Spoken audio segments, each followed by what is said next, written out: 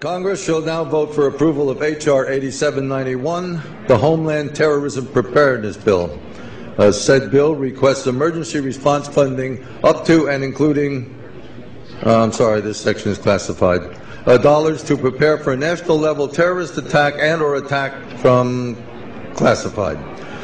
Funding for first responder personnel and vehicles would be doubled if said attack leads to more than 80% of national population being affected by classified. This funding shall commence in conjunction with the first attack on classified or the first large-scale outbreak of classified, dependent upon which comes first.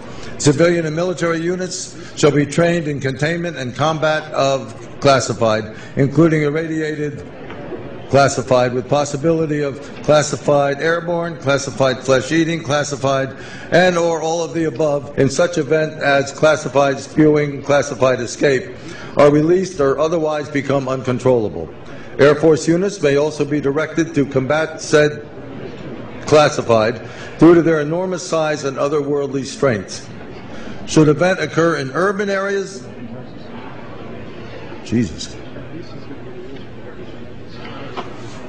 that's classified, far surpassing our darkest nightmares. Should casualties exceed classified, body disposal actions shall be halted and associated resources shall be reallocated to classified underground, classified protected birthing centers. A new Bill of Rights shall be drafted and approved by classified. Having now reviewed the bill, I ask you to please cast your votes.